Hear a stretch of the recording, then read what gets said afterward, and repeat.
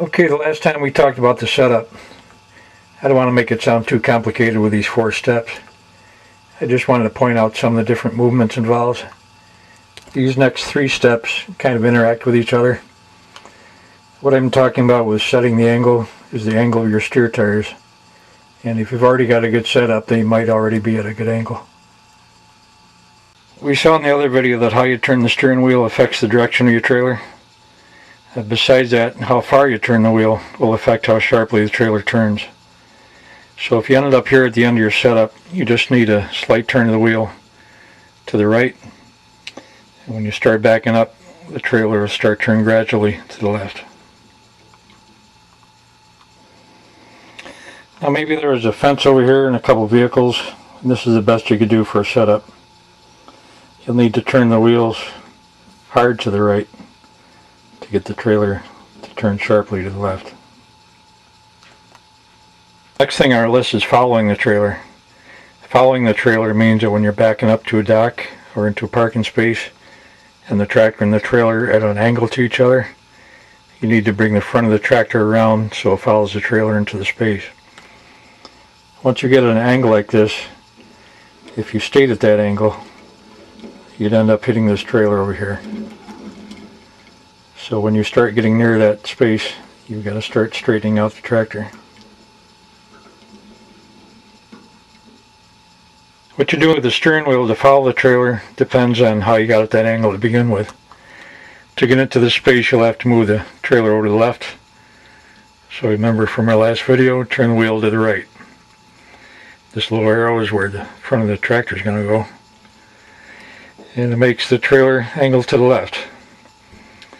So now to follow the trailer, you turn the wheel the opposite direction. Turn the wheel to the left, and now they're at this angle. And if you follow this angle of your steer tire, it's going to follow this line right into the space, the same line the trailer's taken. Now if you got at that angle by pulling forward, if you remember from the last video, I did a backup off of a street into an entrance. At the end of my pull-up in the middle of the street, I angled the tractor a little bit to the left so that I could see what was going on back here. Now by angling to the left and turning the wheel to the left, I'm already at that angle to follow the trailer.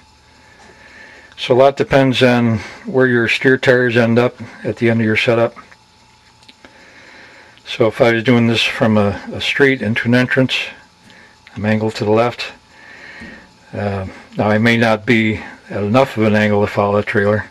So what I'll do is usually start backing up for 1 or 2 feet, and you can kind of get an idea of the direction the trailer is heading. If it's heading over this way too far, you follow it even more. Turn the wheel to the left even more. That makes the front of the tractor swing around quicker, and it keeps the trailer over on this side more. If you get too close over here, just pull forward a few feet and follow the trailer even more. Turn the wheel more to the left. That's going to make the trailer move over to the right a little more. Following the trailer is tricky because there's a delay time involved.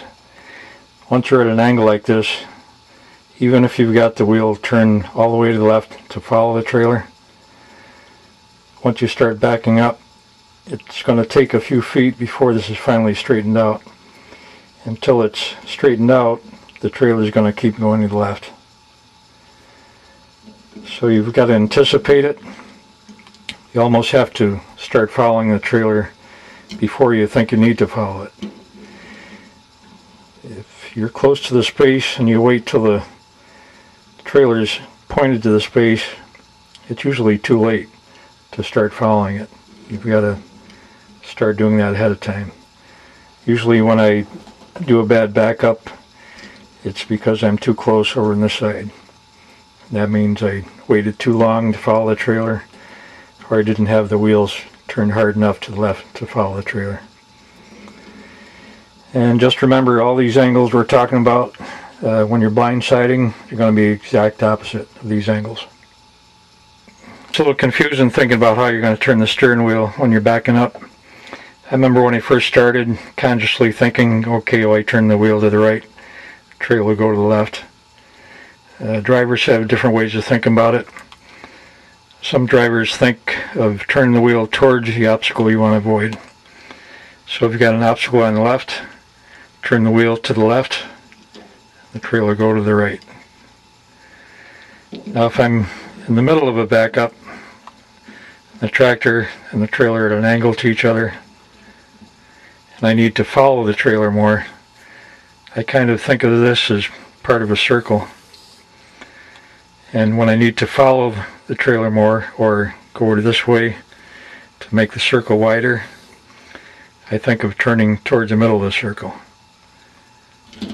And that way you follow the trailer more.